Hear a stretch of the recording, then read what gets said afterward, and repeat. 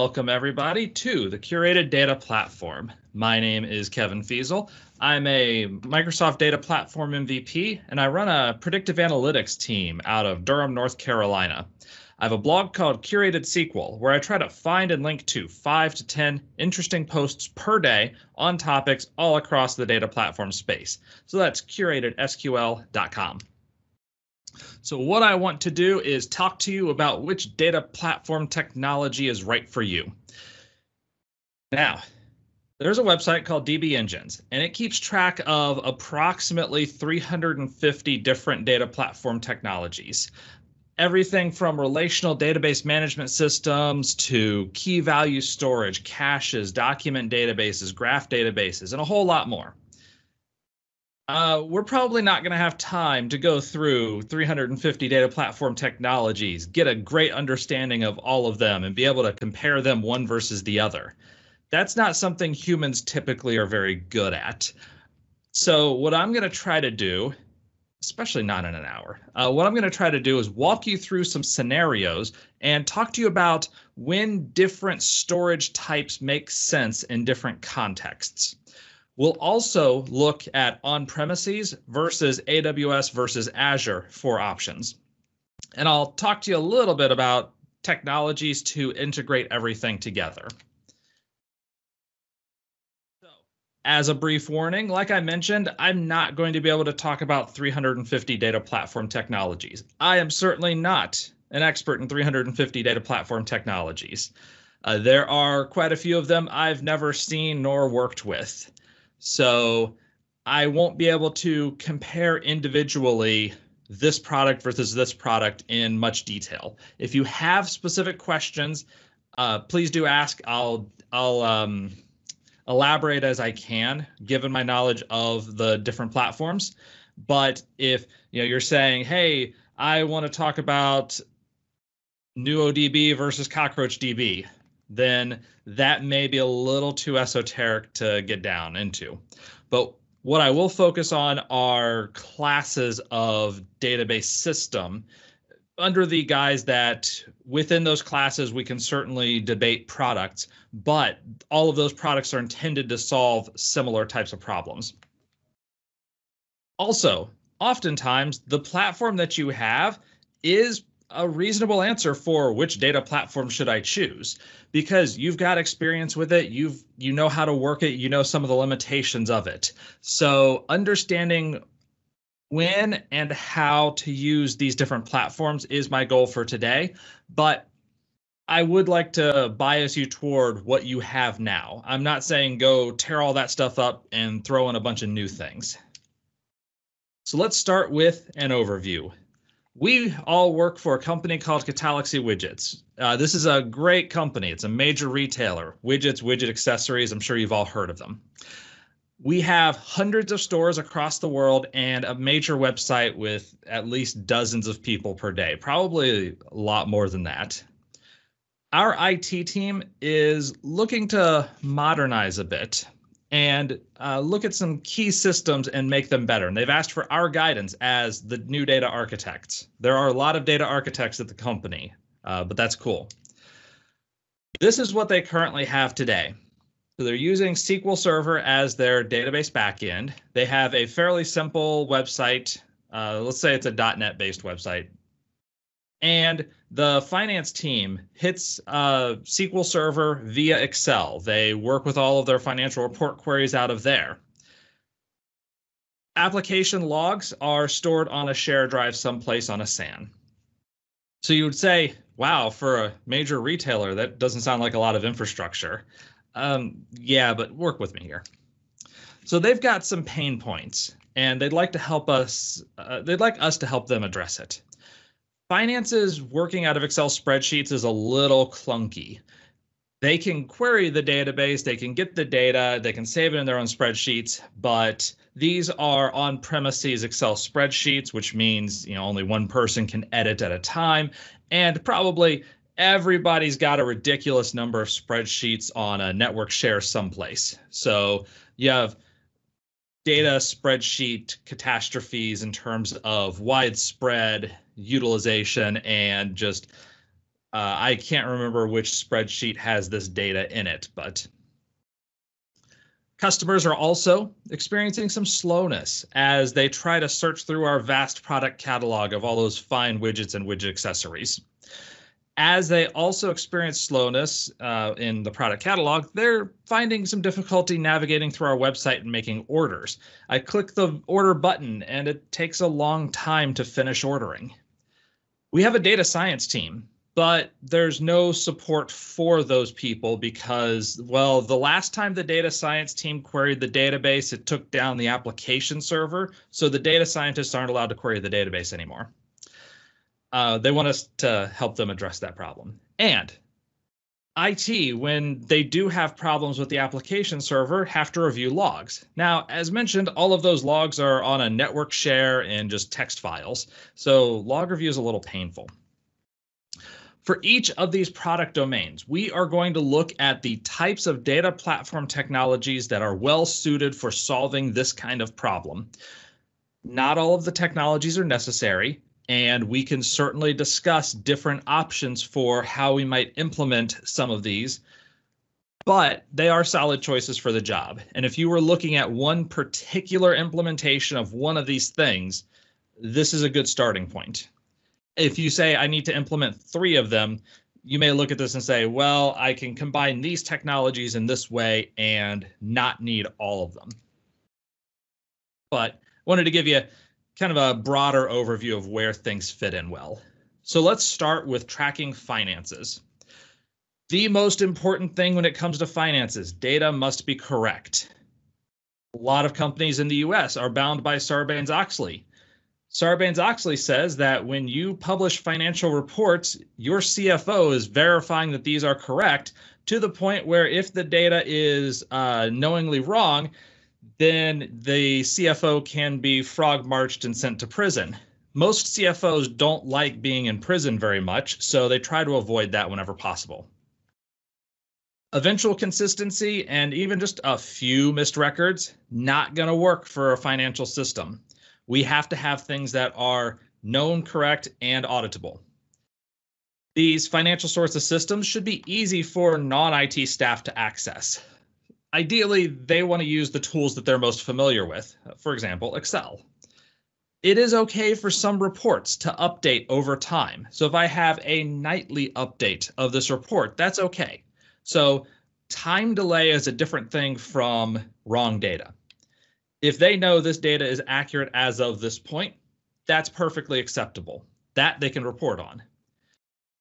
But they are going to need some real-time capabilities for accounts payable, accounts receivable. I need to be able to know who has paid us and who owes us money still, and to whom do we owe money. And if that's a day off, then it really slows down the process quite a bit.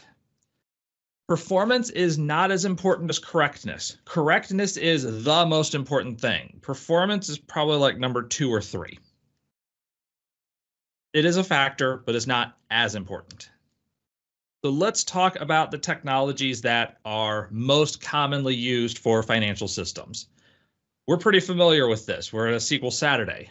Relational databases are a fantastic solution for this kind of problem, specifically using online transactional processing data models.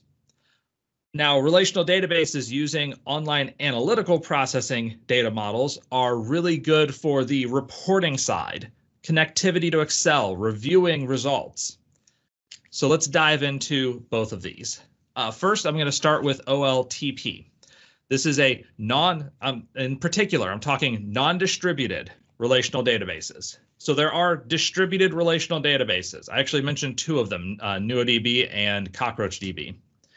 I'm focusing on single instance, a single instance of Oracle, of SQL Server, of some other data platform, because the data must be correct for everybody. And ACID compliance will help us considerably. There's no risk of a record being written to one server and never making it to the rest of them, and then eventually being dropped. Performance will generally be good, especially if you have people who are knowledgeable, who are able to tune systems. Analysts who are really far from the data center will have latency. if our data centers are located in the heart of Kansas, if we have data analysts out of Sydney or Tokyo, well, it may take a little while in terms of latency for things to respond. So there may be some overhead there. In the transactional processing world, we've got, first, I'm going to talk on premises. 5 major players that I'm going to mention here. The first one is Postgres. Then we have MySQL, which was bought by Oracle. After MySQL was bought by Oracle, a lot of the MySQL developers went off and created their own fork of the product, calling it MariaDB. On the commercial side, 2 of the products that I will mention, SQL Server and Oracle. There are plenty of other database platforms that fit this context that are relational databases, such as IBM DB2. So you could fit a lot more on here. These are examples versus entire set. If we're talking in the cloud, I'm going to start with AWS as our cloud technology. So AWS offers the ability to set up a virtual machine of your product of choice, which is basically saying I can run SQL Server in a virtual machine, infrastructure as a service. They also offer up relational database services. So relational database services is a platform as a service offering. Basically, it's saying I can run SQL Server without having to do all of the management capabilities, without having to do all the backups and restores and patching and dealing with the underlying operating system. So it simplifies that management process. And when I point out SQL Server, by the way, RDS also supports MySQL, MariaDB, Postgres. Aurora is another platform as a service offering. This is actually a fork of the Postgres database system that is made available platform as a service. So it is Aurora as a product. On the Azure side, similar story, though with a little bit more complication. So let's start over here talking about SQL Server. It is SQL Saturday. We can, of course, host SQL Server in a virtual machine on Azure and have it set up, have it installed. We can use Azure SQL Database, platform as a service offering of, I can say of SQL Server. It's not exactly the same thing as the box product, but similar enough that we're gonna pretend that it's basically the same. There's also SQL Managed Instances, which is another platform as a service offering. So for both of these, you don't manage the underlying operating system, but here you get a database. Here you get an instance, and here you manage the operating system. Should you wish to use something other than SQL Server, there are platform as a service offerings of MySQL, MariaDB, and Postgres. And of course, you can use a virtual machine for hosting Oracle, for hosting MySQL or Postgres or whatever. So these are our key players in this transactional processing space. I also want to talk about the analytical side of things, specifically the Kimball model for warehousing, because that is a well-tuned pattern which has worked for decades. The data, when we're working in an OLAP model, still has to be correct. We are driving decisions, company decisions based off of this information, but it is okay for it to be delayed. If it's a day behind, that's okay. We can still work with the information, but I expect the numbers in this report to tie to the numbers in that report. And if I'm using these reports for Sarbanes-Oxley compliance, they'd better tie to the underlying journal entries. We have data marts, which can be split across the globe to meet the performance needs of analysts. So I can split out my data and have if I have Sydney data analysts, I can have relevant information for them hosted on a server in Australia. If I have Tokyo data analysts, have a server hosted in Japan. And I can also have a central data warehouse which stores the concrete details that are going to make up these data marts. Then we're able to use tools in Excel, use Power Query, use also tools like Power BI to work with this Kimball style warehouse. These tools are designed from the ground up to work with that data model, so it's a natural fit for them. And within the OLAP world, well, really it's basically the same because they're the same technologies with a little bit of an addition. So I'm focusing on the additions here. With SQL Server, we have analysis services. With Oracle, you have Essbase and Hyperion. In the cloud, there are a couple of technologies that are designed specifically for this sort of warehousing. AWS Redshift is a distributed version of Postgres that is intended for massive parallel processing. The rough equivalency is Azure Synapse Analytics dedicated SQL pools. Azure Synapse Analytics has got a lot of different things going on with it. Some of which is a direct analog to Redshift, some of which is an analog to other products, but we'll get to those later. And analysis services is available in Azure as well, although with Power BI Premium per user being available, that may not be a great technology to use anymore.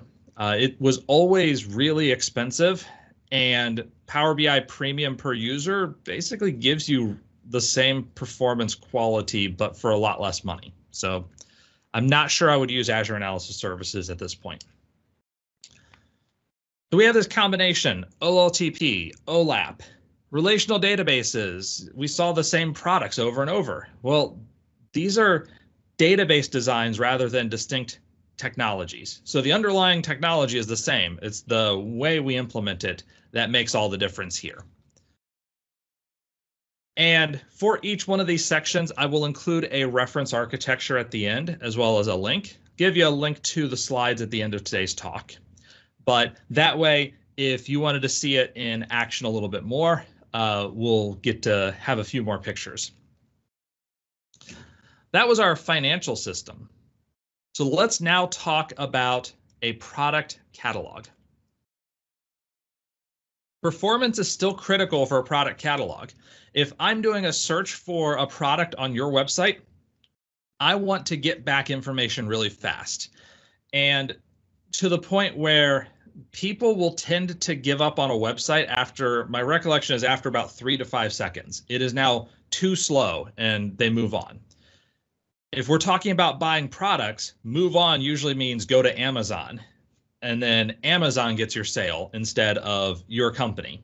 So we want to have things as fast as possible. We want product descriptions to come up quickly, and we want this to work really across the globe. Consistency is not as important for a product catalog because product catalogs include things like product images, titles, descriptions.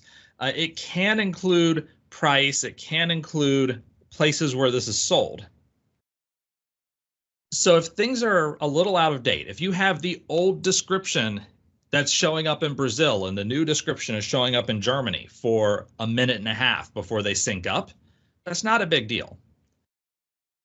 We do typically want to have a single source of truth for this product data. And then that way we're going to be able to essentially push out those changes to all of the replicas, to all of the other servers across the world that are actually displaying product data. In order to do this, couple technologies. One is document databases. They are great at republishing this sort of data and for maximizing performance for the type of product problem we're trying to solve. As far as that single source of truth, I would probably still put it into a relational database. Technically, you could just have that be in a document database and globally replicate that. So this is also an option, but I am letting my biases show. I'm a relational database, strongly biased in that direction. What is a document database? Well, document database is a key value store. So what is a key value store? A key value store is a class of data storage solution where you have two relevant pieces of information. You have the key, which is the thing we're going to look everything up by, and you have the value, which is all of the relevant attributes associated with that key. So in our case, a key might be something like a product code. And then the values will be the title, the description, the stores in which it's sold, the quantity on hand, maybe historical sales information. This value is typically a complex document stored as either JSON or some JSON-like language. So MongoDB, for example, uses BSON, binary serialization. The values may be nested. So a product may have a whole collection of images, and an image may have a size, a height. So a height, a width, a URL for the image itself, an alt tag so that people who are unable to see the image can still read about it. And we may also have price changes, historical, store availability, as well as single attributes, current price, title, brand. Data retrieval typically is one record at a time, and that's where a document database works best. If I have a product code and I'm looking up the details of a product, bringing that product back and displaying a web page for that product, this is where a document database really shines. Document databases do allow for scans of data. If you're using a product like Cosmos DB, you're paying for that scan, but you can certainly set it up to make fairly efficient scans. Within this document DB world, on-premises, Firebase, CouchDB, those are a couple of competitors to MongoDB, which is still the big player in document databases on-premises. In the cloud, Amazon created DynamoDB. DynamoDB was intended to be Amazon's shopping cart. So they use this thing for shopping. Every time somebody adds an item to the cart, it goes into something that is similar to DynamoDB. It's not exactly the same product that they make available to the rest of the world, but it's similar.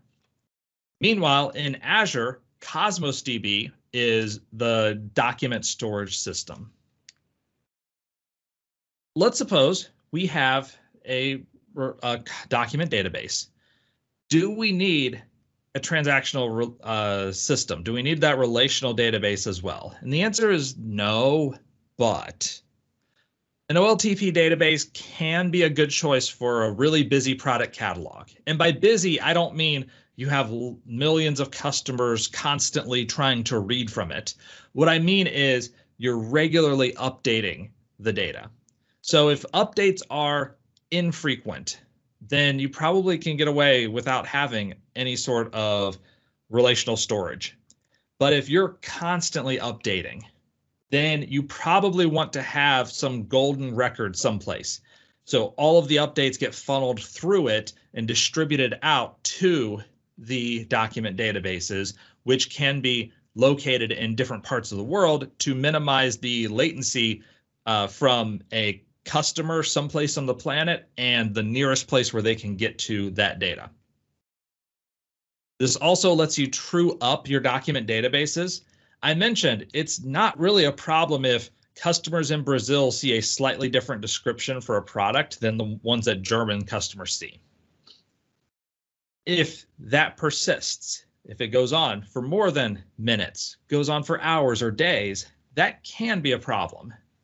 If things like price changes are not adequately updated, that can be a problem. So we want to have a system to true up a document database, potentially. As far as reference architecture goes, here is one example using Azure to perform a set of lookups off of a product catalog on a website. So in this case, they're using Azure Cosmos DB for the product catalog. They're actually building a full text index using cognitive search and then displaying it on an Azure web app.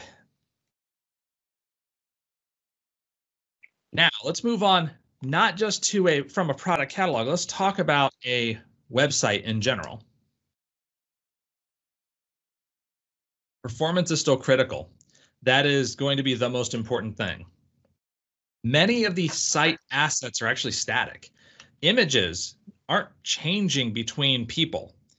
CSS, JavaScript, the HTML, all of these things are going to be pretty much static. The dynamic portions are when I need to display, for example, the specific product details, when I need to display what is in your shopping cart. And at this point, now we have to pull in additional information, and that will be different per person. Consistency is critical for some of these things. Ordering, consistency has to be important. If I have 3 items in my cart and I click add and my cart says it now has 7 items in it, that's weird. I go to checkout and it says it has 2 items in it. That's really weird. I enter my payment information and I now have 5 items in it. I'm not sure what's going on. And if I click pay and it says that I ordered 1 item, I'm really angry because I thought I had 4 items here, and you keep showing me different things. You're not actually showing me the right information. That's a scary situation to be in for a company. Also, not a person who sees this actually probably isn't going to order. They're just going to go to Amazon. So very important for that type of order system. Less important for that product description. Less important for order history. Speaking of Amazon, I can order something on Amazon, and after I click the order button, if I go to order history, that order may not be there yet. It may take several minutes for that order to show up. And that's okay. As a customer, I'm used to this idea that it takes some time for systems to synchronize, and I'm not panicking about that. So if you have a small delay, that's all right. If I go immediately to that order history page and I don't quite see it yet, that's okay. I'm not going to panic about it, especially if you send me an email that confirmed that I got that order. So for making a busy website a bit faster, we've got a few relevant data storage technologies. First one is in-memory key value caching. So we're back to key value. We have some sort of storage for static content, and I'm saying simple storage, which is probably a clue. Relational database, so that OLTP system for our single source of truth. And we can also have a document database here for similar to our product catalog, republishing that transactional systems information to make things faster. Let's talk very briefly, cache versus a document database. These, although they are superficially very similar, they are in fact quite different. Where they are similar is that both are key value systems, but the use cases are quite different. For a cache, the major use case is I am going to have a key that I look up one at a time, and I need to get back a value, which is going to be very small. I want to store this in memory. I want to make this as fast as possible, and I'm going to pull back the value, the single value. So essentially, it is a resident dictionary that a lot of different processes are allowed to access. This is quite different from a document database where that value can be much larger. So for most document databases, the recommendation is the size of the document be about 1 megabyte or smaller. Ideally, it's going to be in the kilobyte range or several kilobytes. By contrast, for a cache, if you want a really fast cache, you're talking about single-digit bytes. I want to store a number. I want to store maybe a very short string. I don't want to store a kilobyte of data, much less a megabyte of data. I mean, that's a lot to put into memory for users. For our document database, we are therefore okay with writing to disk. Similar to what we do with relational databases, we write to disk, we can pull to memory. If there's a buffer pool equivalent, then have a system work that out. But, worst case, yeah, we pull it from disk and it will still be faster because it's distributed closer to the end user. So as we talk specifically about websites on premises, in the world of caching, Redis is king. If ever you want to know how to take down a Redis server as a developer, my company has a great deal of experience with this, and it's not exactly the most stable platform. It is still really, really good at what it does. Just don't use Redis persistent cache. Memcached is another player. Hazelcast is a third player. I've worked with Redis and Memcached. I've not worked with Hazelcast, but I've heard nice things about it. We still have our same document databases, our relational databases. Of course, we have the other players like Postgres and MySQL, MariaDB. Over in the cloud world, simple storage, S3. Or in Azure, we have Azure Blob Storage. This is, I'm storing things like images. Great for that. I'm storing static data, JSON files that are used by web pages, or JavaScript files, CSS files that may be a little bit larger, but won't really change between users. For caching, that key value lookup, in AWS, they have Elastic Cache. And Elastic Cache is Amazon's version of Redis. Meanwhile, Azure has basically Redis platform as a service. So what we tend to see with Amazon is that they will take an open source product, make a lot of changes, and keep that code mostly to themselves. Azure tends to take open source products and put them in right there without doing necessarily as much in the way of changes. For that transactional database system, we mentioned RDS on the Amazon side, maybe Azure SQL Database on the Azure side. For that document database, DynamoDB, Cosmos DB. And by the way, for pretty much every on-premises technology, you can implement this as virtual machines in one of these clouds, but that's the easy way out. Quick note on shopping carts. I did mention that Amazon uses something like DynamoDB for their shopping carts. Unless you have an enormous scale, I would recommend a transactional processing system. I would generally recommend that for storing cart data, unless you have just a sheer enormous number of users.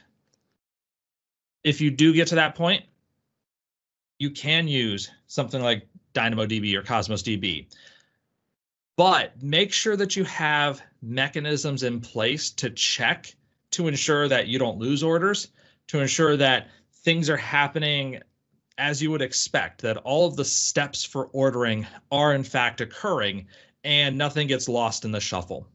So that the products were available, the prices were correct, the method of billing was successful, and so on. Going back to the Amazon example, you may notice when you buy something on Amazon, you don't officially buy it yet because they're going to check your credit card. So they don't check the credit card when you push purchase now. That's a separate system that happens. And then if it fails, you'll get an email that says, oh, the card validation failed. Come to our website and fix it. What would be an enormous number of users for that case? That I'm going to have to demur on and give you an unsatisfactory answer because it's going to depend a lot on the hardware solution, the hardware that you have available. I mean, if you're talking about tens of thousands of concurrent purchasers, you can still handle that in a transactional system. You'd have to be pushing bursts of enormous numbers of people. Maybe if you're talking tens of thousands of people when normally your hardware is scaled for hundreds of people.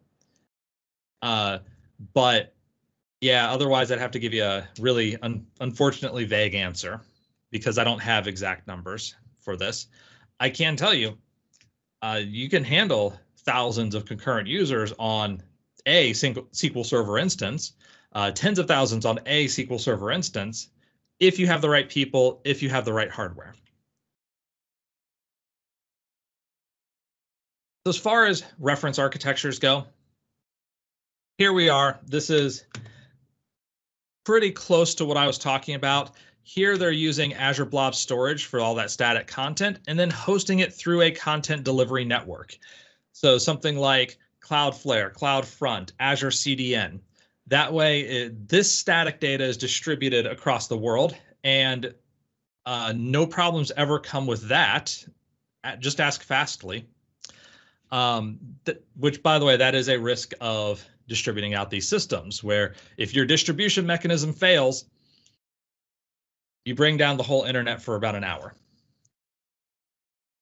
Here we have our caching system. Here for data storage, either transactional system, document database, maybe both.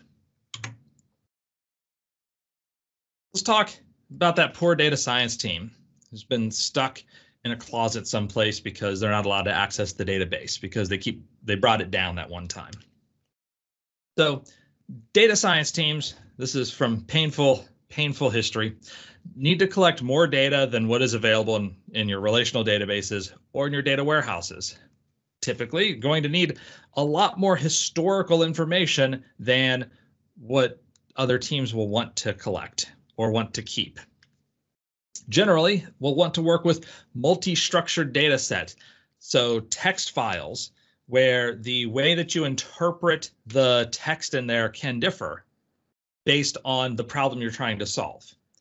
Unstructured data, audio clips, video clips, they may need to parse that information. And we want that comprehensive history, and that history can get really expensive if we're storing it in a SQL Server instance, especially if you've got that pure storage array hosted with a bunch of NVMe and you're spending a lot of money getting as fast of disk access as possible. You don't want to store 20 years of data where the only people actually using it are these data scientists. So we have other technologies that are going to be a bit better for those people. And going into the world of Apache Hadoop or Spark, talking about data lakes, even graph databases. So let's jump in. Hadoop is a massive distributed batch processing system developed off of a couple of Google white papers, implemented by a architect at Yahoo. This has three key components. The first is a distributed file system, the Hadoop distributed file system. The second is a way to access data in that distributed file system. It's called MapReduce. The third is a resource allocation engine to allow different jobs to access data that's stored in that distributed system in a fairly efficient manner. So that's Yarn, or Yet Another Resource Negotiator. Of these, the MapReduce library has fallen out of vogue, mostly because it's really, really slow in the Hadoop implementation. But the Hadoop ecosystem as a whole is thriving, especially a product called Apache Spark. I still need to fix that. This is not the Hadoop ecosystem, obviously. I'll have an image of it later. So key players in the world of Hadoop. There are, at this point, two key players for on-premises Hadoop. One is Cloudera, the other is MapR. And even Cloudera is mostly moving toward use their product in their platform. MapR at one point was looking like they were going to go under. They have survived so far, and I'm hopeful that they do continue to survive because it's good to have that competition in here. In the cloud world, I'm going to call out three separate clouds. So the first one is Amazon with their Elastic MapReduce. Second one is Azure with HD Insight. The third one is Alibaba with its eMapReduce. All three of them basically give you somewhere between infrastructure as a service and platform as a service Hadoop. So I mentioned Apache Spark.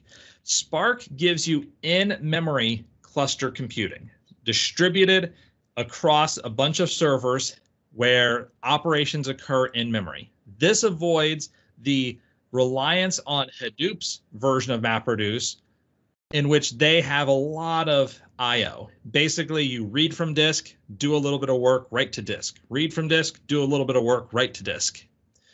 There's a lot of reading from disk, writing to disk in Hadoop, and that's a big part of why it's so slow.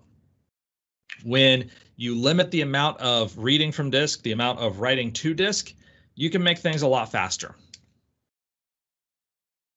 And these technologies have opened up this concept called the data lake, especially the distributed file system.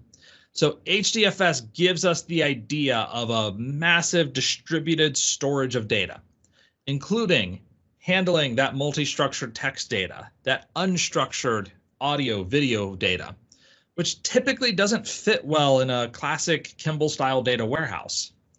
So the data lake gives us a place where we can store historical information, much less expensive than using a relational database, and perform activities, especially important for data science and machine learning, where I need a lot more data for a lot more time. Databricks then takes this one step further with their notion of the data lakehouse. So this is their combination of a warehouse and a data lake in one managed area. To give you an idea of what it looks like, this is their image, a little bit of their hype. But historically, you have different sources of data that through a process get loaded into data marts, which are specialized for a particular business unit. So you may have a finance mart, an accounts payable mart, an accounts receivable mart, marketing mart, et cetera, et cetera. From there, we can use reporting tools like SQL Server Reporting Services, BI tools like Tableau or Power BI, and read data from them. Works great for known business questions. The data lake expands that out a little bit. So that data lake holds a bunch of weird structured sets of data. Some of it will be nice and happy structure like text files or things like that. Others may be images, video, audio, so not as straightforward to analyze. So on the data science side, we can work directly with the data lake, pull data out from there, and perform our data processing, shaping the data in a way that we can perform an analysis. At the same time, we can take data from here and use those ETL processes to generate the same data marts from our warehouse experience, or use it to populate near real-time databases for Power BI based reporting, for example. So this lakehouse notion, the concept behind it is, well, we don't really need these marts. We don't really need this warehouse, because if all of your data is stored here, what if you just have the processing engine do all of the work? So we do all of that data prep and then spit out the results for reports, for data science operations, for machine learning paths. This is right now, I think it's a lot of hype. They've got several years before I believe that the data lakehouse will be really viable, because the performance is not going to be good enough for a lot of companies. That lack of a data warehouse, I think, does hurt performance, and it will hurt enough that I don't believe anybody will want to jump into a product like Databricks and just abandon their warehouses. 4 years from now, let's talk. We'll see what technologies look like at that point. Maybe it differs. Maybe it's better to the point where it feels like you could live off of just the lakehouse. But for now, I would stick with this data lake notion. In the modern data warehouse world, Databricks is, I think, they're the big player. So Databricks is the commercial entity behind Apache Spark, and they're available on Azure, they're available on AWS, they're available on Google Cloud. All three of those platforms will store the data in their own storage system. So for AWS, that's S3. For Azure, it's Azure Blob Storage, specifically Data Lake Storage, which is blob storage with a couple of flags turned on. For Google, they have their own Google storage. Now, Azure and AWS also have other modern data warehouse contenders. In the AWS version, we have Redshift again. In the Azure version, we have Azure Synapse Analytics. So I mentioned that analog where Azure Synapse Analytics has these dedicated SQL pools and Redshift has its distributed Postgres. Azure Synapse Analytics also has Spark pools, and those Spark pools are not yet competitive with Databricks. But if you're not very familiar with Spark, if you're just playing around with it a little bit, or you have minor Spark related tasks, they can save money over having to have both Databricks and Azure Synapse Analytics running. So let's talk graph databases. Those have a niche in the analytics space. They will combine nodes and edges. So a node represents an entity, a thing, some sort of noun. An edge is a connection between these entities. So graph databases work really well in things like path calculation, or maybe I'm trying to find the shortest distance to hit a bunch of different businesses within a city. So I want to find the roads that will take me through the city that in the least amount of time, most efficiently. Or I may do fraud detection via link analysis. So what I mean by that is, if I know that person 1 and person 2 are acting fraudulently, I may try to understand the links between person 1 and other people, and with person 2 and other people, and see, are there any other people who may be acting fraudulently, where those links make you a little bit more likely to be involved. This is also good for fluid relationships between entities, where the relationships change a lot. So there are specific cases where I would say a graph database works really well. But I'm not the biggest fan of graph databases. The problem is you can do everything in a graph database in a relational database, and you don't need as many concepts. You only need one concept, the relation. By contrast, you have nodes and edges. So 2 things to represent versus 1 thing to represent. That's my analytical or academic problem with it. The second biggest problem that I think is closer to getting fixed is that there is no common language. For relational databases, we have SQL. Now we have different dialects, of course. There's T-SQL, there's PL/SQL, there are other variants of this language. But in the graph world, until fairly recently with Gremlin, there really haven't been any consistent single languages that represent graph information, at least not in a computerized system. So as far as graph databases go, on premises, there's one graph database that I would recommend, and that is Neo4j. I know that SQL Server has its own graph elements in it. I don't think it's far enough along that it's really usable in a great production system.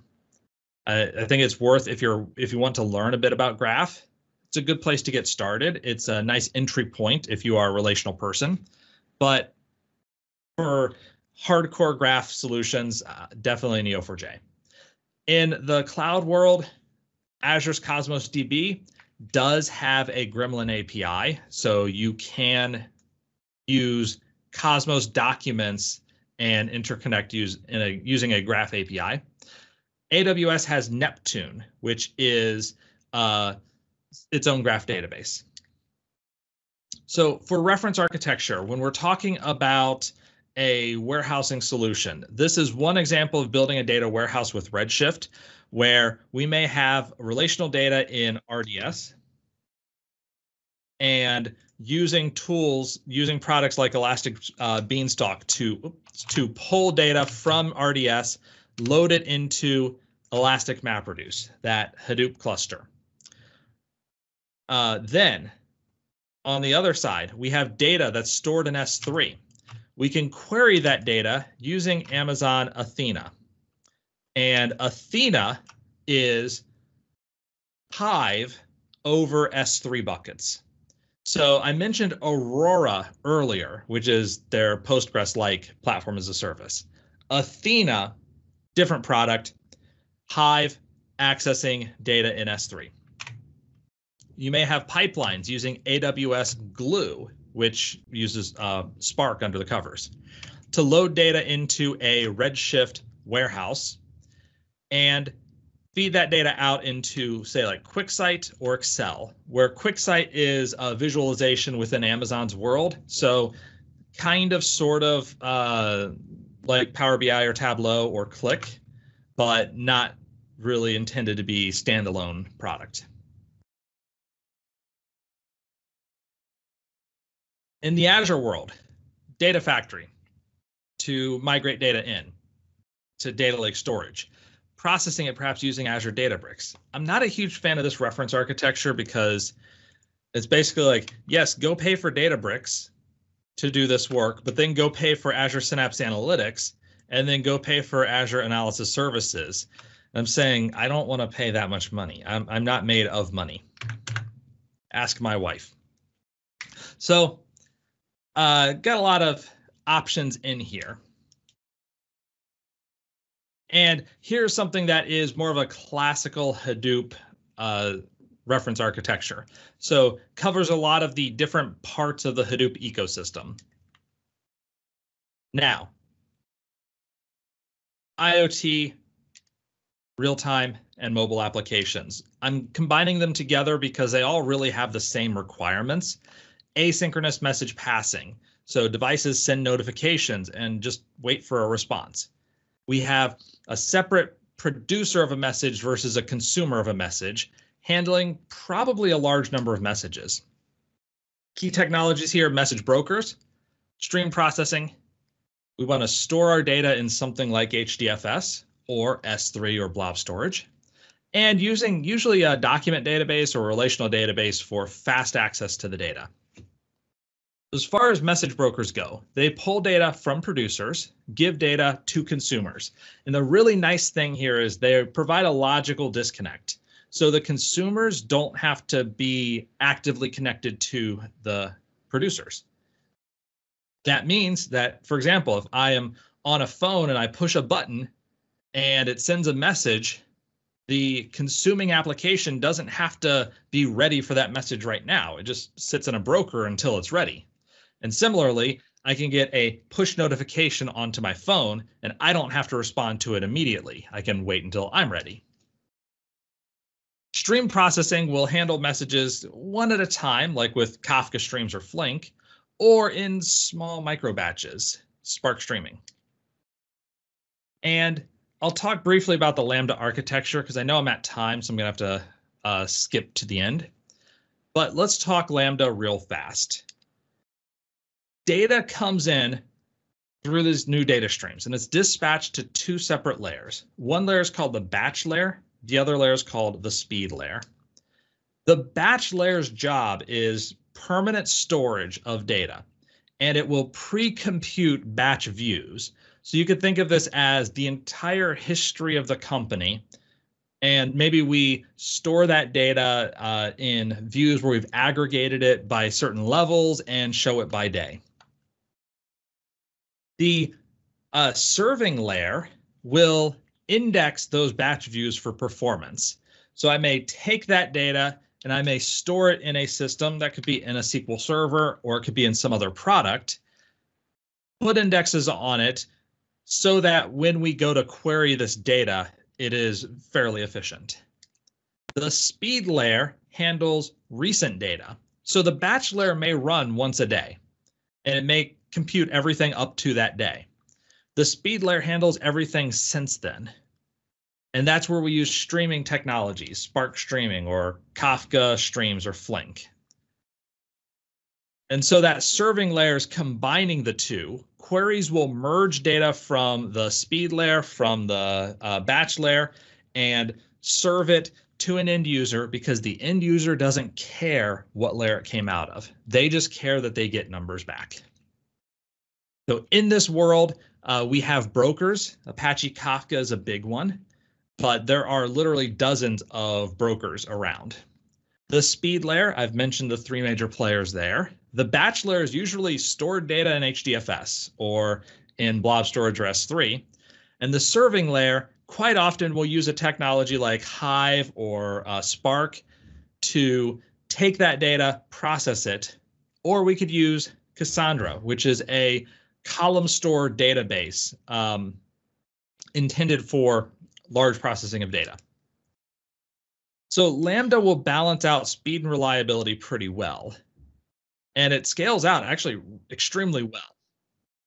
But it is I would say it is a product of its time. You know, this thing came out in 2015, and it was based off of the assumptions of 2015 and of the limitations of products in 2015. So you have code replicated in multiple services. Rows that come through the streaming layer and rows that come through the batch layer may not exactly be the same. So the numbers may change over time as you process the final numbers. And there are a lot of working parts, which can make it complicated, can mean that more things break.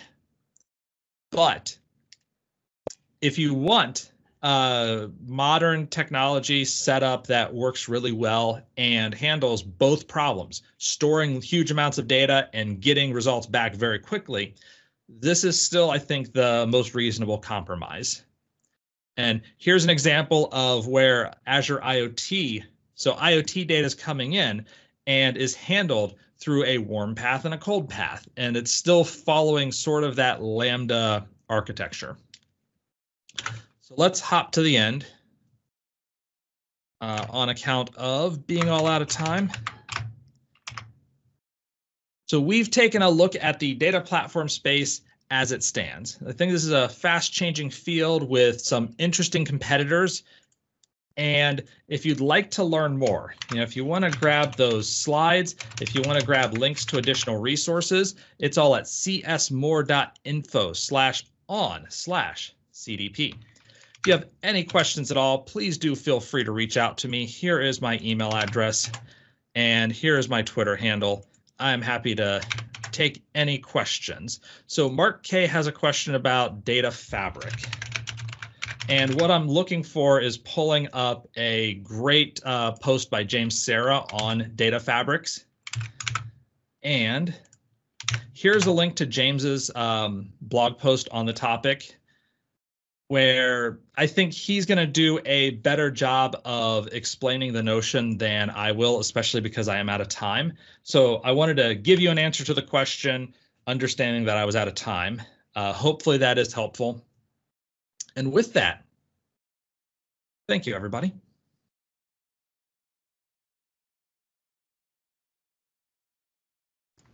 Thank you very much, Kevin, and great presentation. And it's okay that you're out of time. We wish we could hear more, but yeah, this has been awesome. Look at all the applause. This is great. Thank you.